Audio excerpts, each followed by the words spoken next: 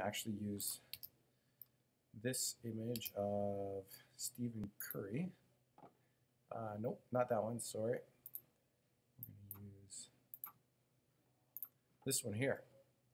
The reason I chose this is actually trying to find a picture of LeBron earlier, but this one has a little bit more contrast in the details. So finding some accents or darker areas that you can actually pick to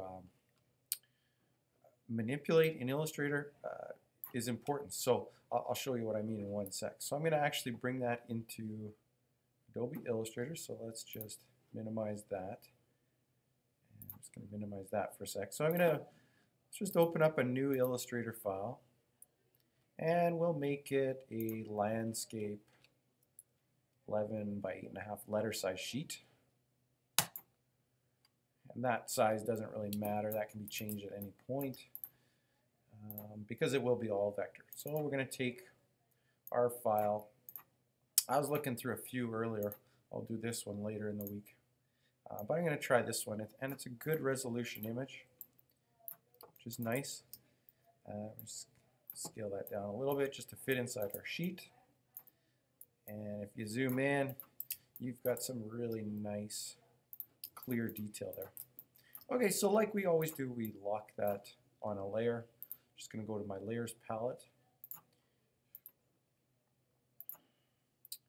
right here, and we're going to double click that layers palette.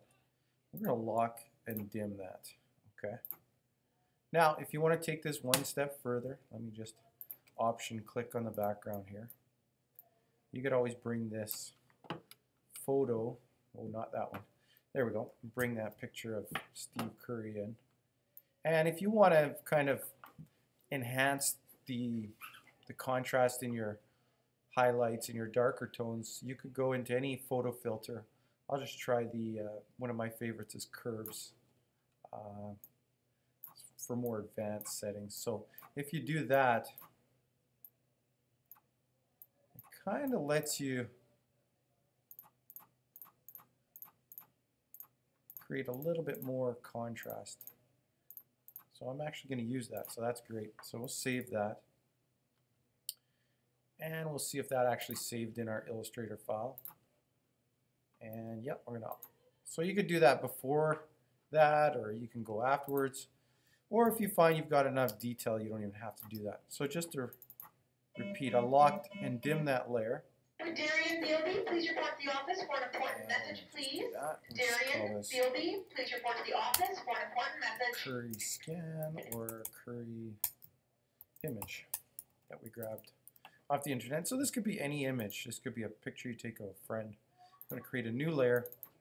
We'll call this Draw Dark Detail. Okay, so what we're going to do for that, and you can minimize that. Let me just bring that layers palette up again. Sorry about that. We're going to hide that. So now we're just drawing on the top layer. What I always like to do is start with the eyes, because I find that the eyes,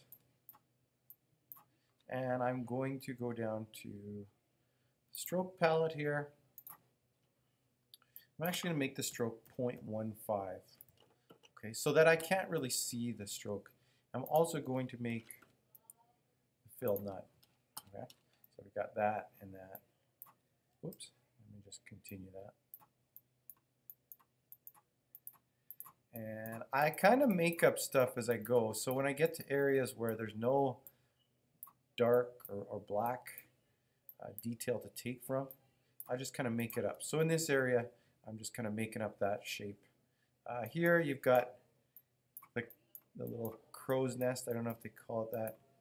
And Steven's still a pretty young kid, so he's not going to have those for a few years. But anyways, we're going to just highlight some of those. And again, if you're not sure where those dark tones, because here you got a range of mid-tones and stuff like that, but you can see what I'm doing. I'm just kind of making it up. And here, instead of closing that, what I'm going to actually do is I'm going to, and I know this might be a little bit slow for you guys, or if you're just starting out, might take a bit more time, or maybe it'll be faster, or maybe you're using a different tool, and I'll show you in a sec. So I'm actually adding a lot of points here. And this will range, this will vary. Okay? So as I go and do the eyebrows here, I'll try a different tool. I'm going to switch over to my pencil tool.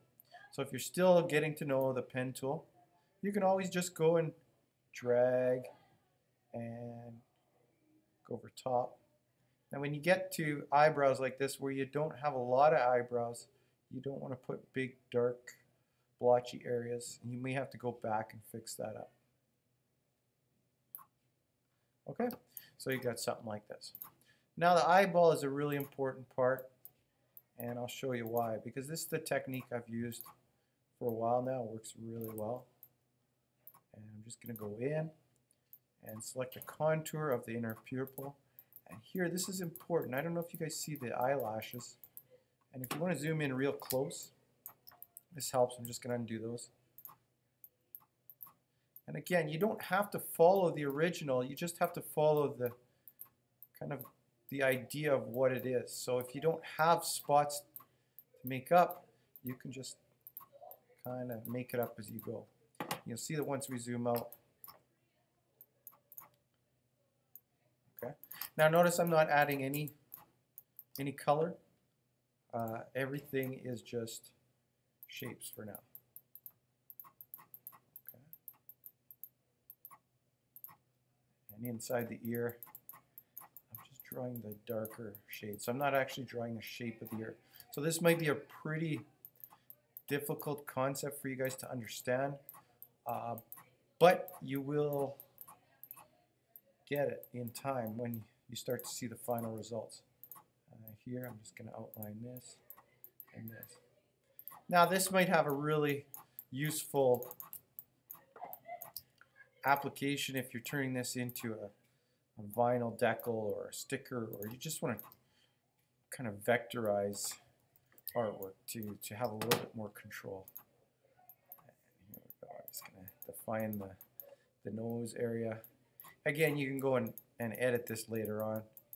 And you can use the pencil tool. You don't have to use the pen tool like I'm using here. So we're just going around. Now here I'm going to kind of select this blotchy area under the nose, and you'll see why that's important in a bit. I'm going to also define the area of his nose and maybe this little shape here. Okay. The lips are always kind of a tough one, but I'll show you a little trick here. So if you see just that little black, I'm actually just following the black shape where the shadows are, sort of. I'm going to follow that. And again, if you want to zoom in, I recommend zooming in. You're going to get, that's kind of a sloppy job there, but you're going to get some really nice results. For the hair, when you get to a spot like this, there's a couple ways to do this. Under the chin, to define that area, I could kind of create this. Let's go in here. I'm just going to make this up here too. Kind of create this shape that contours the chin. And then we can add some texture to that with even our brush tool later on. Okay, now the hair up here, depending on the hair you get, I'm just going to follow the contour again. The more shapes you add, the better the look you're going to have. And I'm just going to go around. And this one I'm just going to do kind of quick. And we'll talk about the hair maybe in another lesson. And again, take your time with this. This is not a race. You really want to get the skill down. I always have my hand on the undo or Command Z, or Control Z if you're on a PC.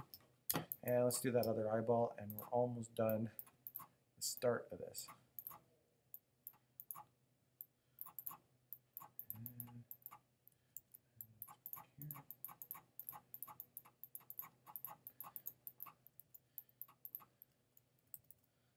Again, it's okay to undo. Go back. And you You guys will probably be quicker at this than me in no time. Those little pupil marks, I'm going to create just with the ellipse tool. I'm going to go and create those little highlights just with a circle shape. So I'm not actually defining the pupil, I'm just actually defining the highlight. You can cheat a little bit on there too. Okay, so next what I'm going to do, I'm going to hide this layer. And I'm going to go into the top layer. I'm going to select everything. And I'm going to just outline that. Okay, and if I go into my preview mode, I can actually bring those two shapes to the front. I can select that shape and that shape, go to the Pathfinder, or the, what's that new tool called? The Shape Builder tool, which is very cool. I like that. So Shift Select, Option Delete, and that's going to get you that. So it's pretty cool. So in about 5 or 10 minutes, he kind of looks like a wrinkly old man right now, but you'll see it does come along quite nicely. Bring up the original, and you can create some really cool Illustrator effects and take your t-shirt designs or any graphic design you have to the next level. Okay, so that's it for this tutorial. Have a good one. Part 2 will be talking about color and detail in the background shape.